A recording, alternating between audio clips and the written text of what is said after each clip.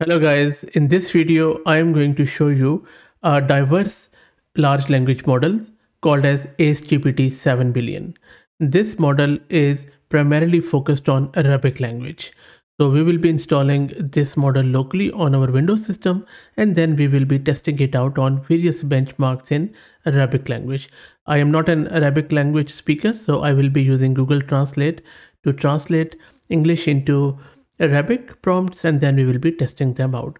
Before I show you the installation and then play around with various benchmarks, let's have a quick look at this model, which seems really good. So this AceGPT is a fully fine-tuned generative text model collection based on Llama 2, and there are other variants too other than 7 billion, instruction-tuned chat, and few others. Also, this is particularly fine-tuned for Arabic language domain. So it's based on Llama 2, and it ranges from 7 billion to 13 billion parameters. And there are two categories of this model, AceGPT and AceGPT Chat. AceGPT Chat is an optimized version specifically designed for dialogue applications.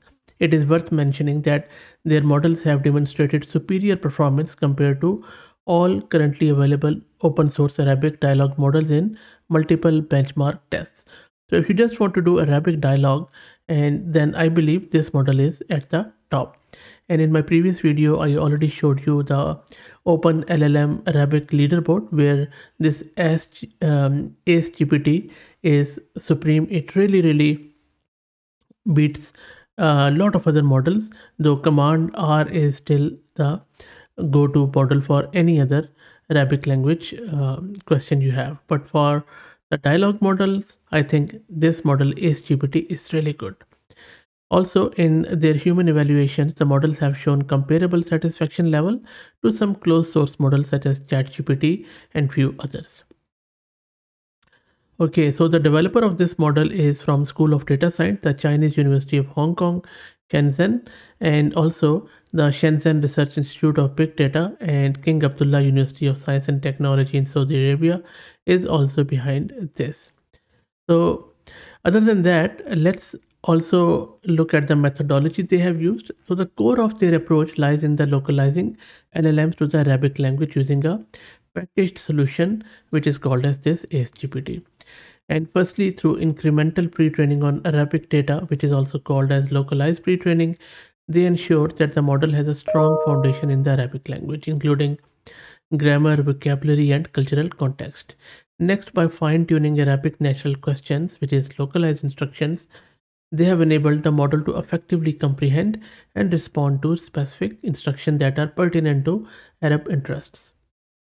Also, by generating Arabic native responses from GPT-4 rather than relying on translation from other languages, they have ensured that the model's output are natural and fluent within the Arabic context thanks to the powerful GPT-4. And lastly, by employing a reward model based on localized preference data that respects local culture and value, they have further refined the model to align the responses within the culture and value norms of Arabic speaking communities.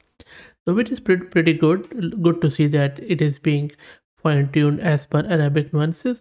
Anyway, that's it. Let's go to my tool LM Studio where I'm going to download and install this model for you. So launch LM Studio and just type AceGPT here, and if you don't know what LM Studio is, I already have covered it in detail on my channel. Please search. Then you can see that a lot of people have already done the quantized version. I have downloaded one chat GGF from Abdullah, and the size is just under 5 gig. If you look at the file, this is a file, and then let's load the model in LM Studio, and you can keep an eye on the resource usage on the top left. Let's wait for it to come back. Model is loaded. Let me offload all the layers to the GPU. Let's go here. That is good. Let's also enable the flash attention.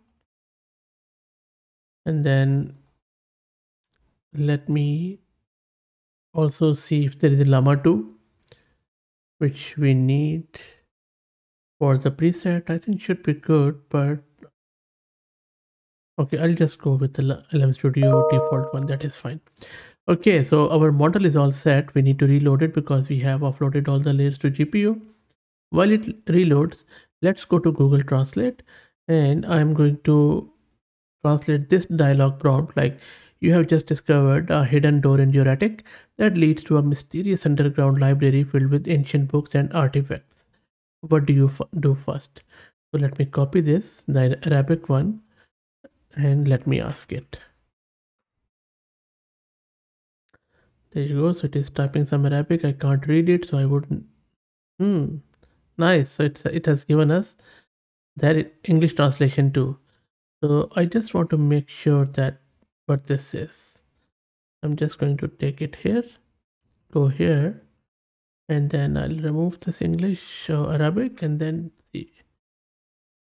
There you go. So it has perfectly answered it. Amazing stuff. So really good. Let's try a dialogue as per some Arabic context. So for that one, let me first switch to English, remove it. In this one, I am asking it, while exploring your grandmother's old chest, you find a hidden compartment containing a beautifully ornate oud, which is a traditional singing instrument in Arab world, and a stack of old letters written in Arabic. What do you do first? Let's grab it. Let's go here and ask it. That is good.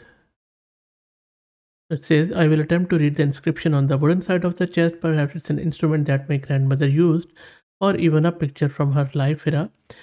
And okay, let me progress it further, the dialogue. So I am saying, in that chest, you also find a recipe of kunafe name. How would you prepare it? Kunafe name is a Palestinian kunafa, a sweet dish, amazing dish. If you haven't tried it, I would highly suggest it.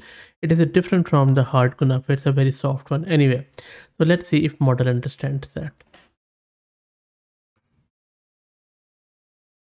Wow, I think it is doing something there. Oh, it says, I melt the frozen kunafa in a small pot with some water or milk. Exactly, and then it is mixing a ball and it is giving you the whole recipe. Amazing stuff. And let's ask a question about around the context of Arabian Nights. So I am asking it, while wandering through the bustling marketplace of an ancient city, you stumble upon an old dusty lamp that a mysterious merchant claims once belonged to a powerful sorcerer from the tales of Arabian Nights. What do you do? So let's ask the model.